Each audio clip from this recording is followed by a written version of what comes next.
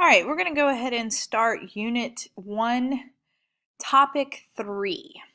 Topic 3 is really going to be a beast of a topic. We're talking about different types of regimes, and then we're going to move into actual constitutional history of the United States, which is something I've been looking forward to, is talking specifically about the United States for quite some time. But in this video, we're probably only going to really get through democracy. So let's not hesitate. What is democracy? Democracy actually means a lot of different things, and you're going to see that the definition of democracy isn't as simple as government by the people. There's a lot of nuances that come along with the term democracy. But in general, the word democracy is considered a good thing, and non-democratic is considered bad. A basic definition is political power is exercised either directly or indirectly, like through representatives that we elect, and we participate, and there's competition amongst people who would like to be in the government, and there's liberties, freedoms like freedom of the press, freedom of speech. The thing is that not even really political theorists can agree on an exact definition, and it's kind of more of a spectrum. So democracy definitely isn't static. And there's been points in United States history where we've had more of a higher level of democracy than others.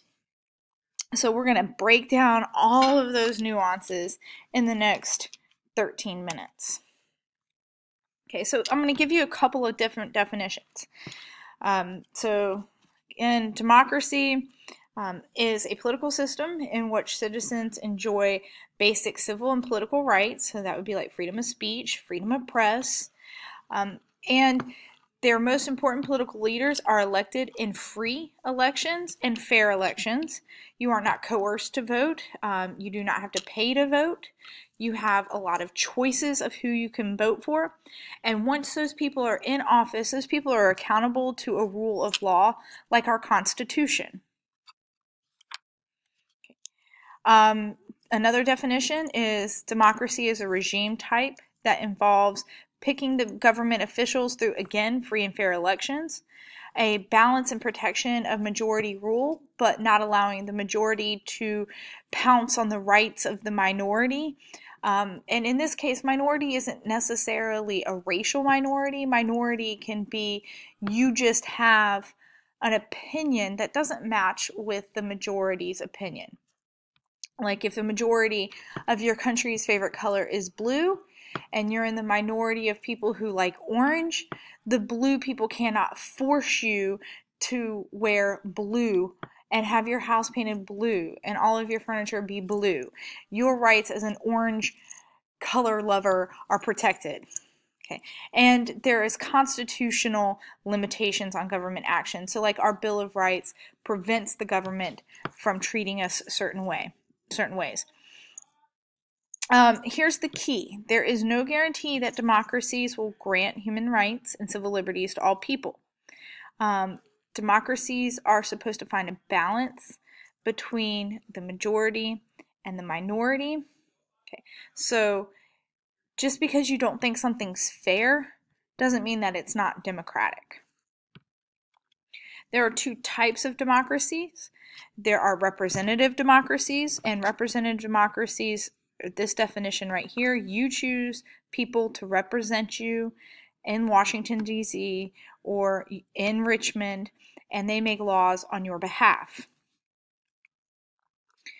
Another type of democracy is direct democracy, and this is when you get to make the laws yourself. An example of that is a referendum.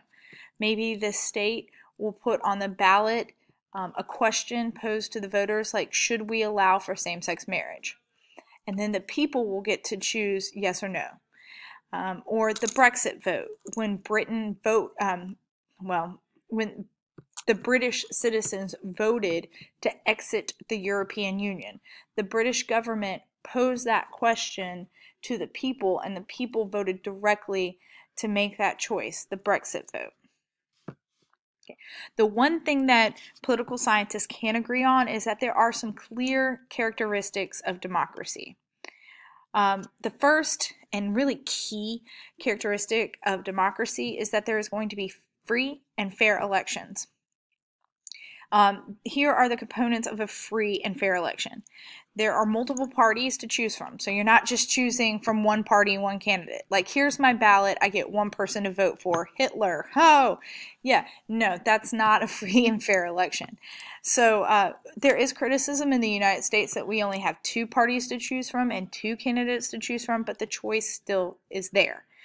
And that's not a commentary on that, I think, whether or not I think two parties are enough or anything like that. It's just we do have a choice.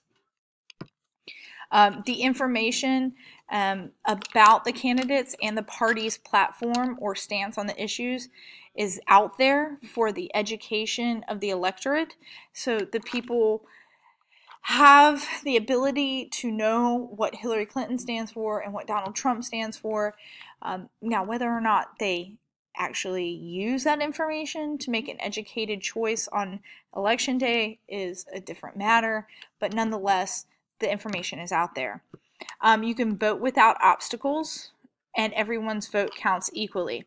So you can vote without having to worry about paying a poll tax. You can vote. Some people would argue that showing a government-issued ID or an ID of any sort is actually an obstacle to voting because not everybody has an ID. And unfortunately, people who don't have IDs are commonly people on the lower end of the socioeconomic ladder. And unfortunately, in the United States, people that are lower on that ladder tend to be minorities and younger people, and minorities and younger people tend to vote Democratic.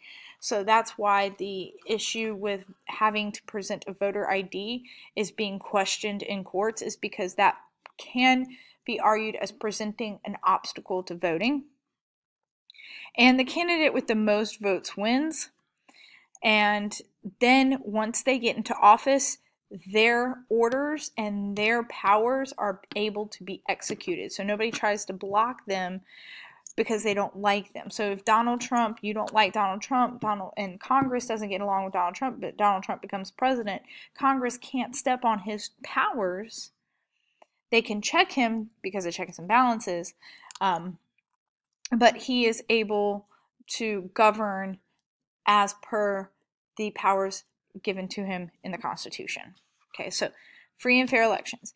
The election of 2000 was an interesting election because if you were to add up the total number of people, the total number of votes, throughout the entire country, the popular vote actually went to Al Gore. Okay, if you were to, and Al Gore, I hate this, is actually represented in red because normally we associate red with Republican and blue with Democrat, but it's opposite on this map. And then, however, Al Gore was unable to secure the right combination of electoral college votes throughout the country. Therefore, Bush won, even though if you were to total up the popular vote, Gore won that. So I guess the question would be, given things like the election of 2000, the fact that we have a two-party system, the fact that we have voter ID laws, the fact that checks and balances often tries to stop a president from executing his orders, do we have a true democracy in the United States? All right, characteristics of democracy continued. This is where the United States really is hurting, is civic participation. A key element or characteristic of democracy is that the people participate in the government. They have their voice heard. They try to give input or demands to their politician or to their representatives. They'll protest, they'll campaign, and when it comes down to it, they'll vote. And we don't have that great of voter turnout in this country. We'll have a civil society where groups of people choose to join an interest group. Put in the groups the groups people choose to join in order to express their interest. So, for example, you would join the NRA if you were about preserving your right to bear arms and gun rights and you wanted to uphold the Second Amendment. We have a society that allows you to join freely and assemble freely into groups and then have that group's opinion expressed. You could petition the government. Again, that goes along with association autonomy. You are able to speak freely. So, to kind of close the loop, closing the loop meaning to pull it all together. In a healthy democracy, policymaking institutions are influenced by interest groups in a civil society. All right, there are a couple of ways to look at democracy. So there's some theories that people hold when it comes to the way democracies work. And you should be familiar with some of these because they were on your vocab test and they were part of your vocabulary words from the summer. The first theory is pluralist theory.